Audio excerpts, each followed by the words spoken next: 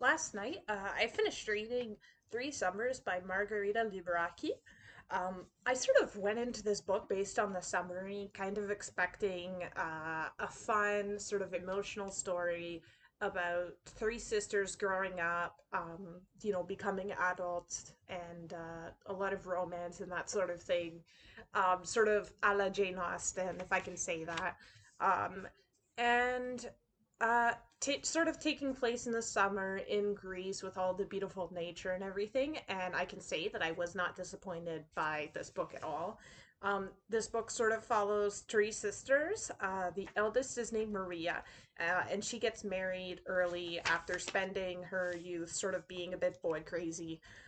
She follows this path of submission, and that's mentioned quite a lot in this book.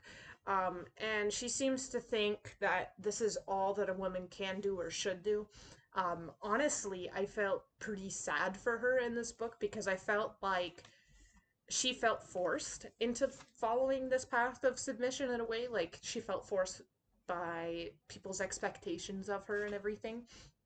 And she does sort of find joy in this, but she also does seem kind of sad, and she seems to be sort of mourning that she had to give up her youth to become a mother and a wife.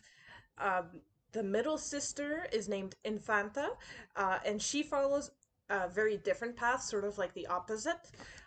She seems to have some interest in men, but also a great deal of fear of men. And it's hard to tell whether that fear was innate in her or if it was instilled into her by her Aunt Teresa. Um, and her aunt was sexually assaulted by her fiance, and since then has had a great deal of trauma, and she's terrified of men.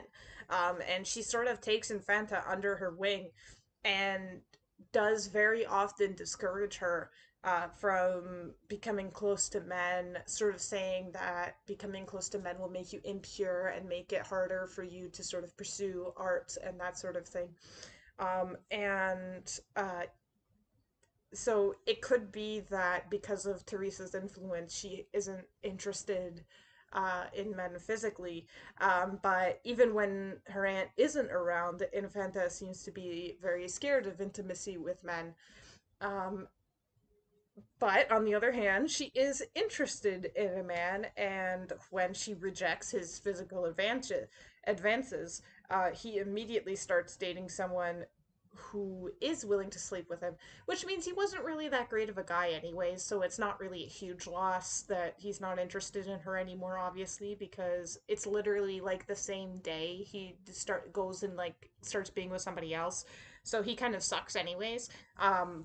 But she is very distressed by this, is very upsetting for her.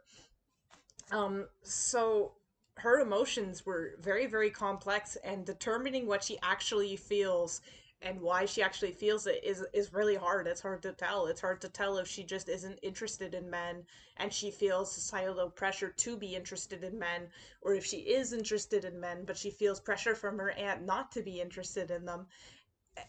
And there's no way of knowing because she's not like our main character. We can't go in her head and actually see what she thinks. And of the three sisters, to me, she was the most interesting one. And The youngest sister is Katrina, who is our narrator throughout the story. She's sort of very free spirited, and while she does have a love interest in the book, she seems to be mostly just interested in him as a way to pass the time. She's not really seriously very interested in this guy. And ultimately, she does reject his proposal so that she can travel the world, like her grandmother did after she left her husband. And she sort of wants to follow in those footsteps to sort of have a degree of freedom and control. Um, and of the three, I honestly found her to be the least interesting. She does have the happiest ending. I'm very happy for her. But she sort of felt kind of bland. Um, However, through this blandness, she's able to function as a pretty good narrator. We're able to more easily put ourselves into her perspective and sort of see the world through her eyes.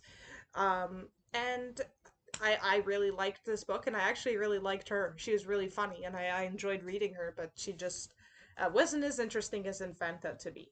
And I also kind of wanted to just sort of talk briefly about the writing of this book. One thing I really loved was sort of the descriptions of nature. There was a lot of description of beautiful flowers and a lot of symbolism in that. There was a lot of descriptions of nice summer weather, which is kind of I do like winter and fall more than summer for the most part, but it's nice to sort of see them described when we're living through winter time right now. And it was very beautifully written.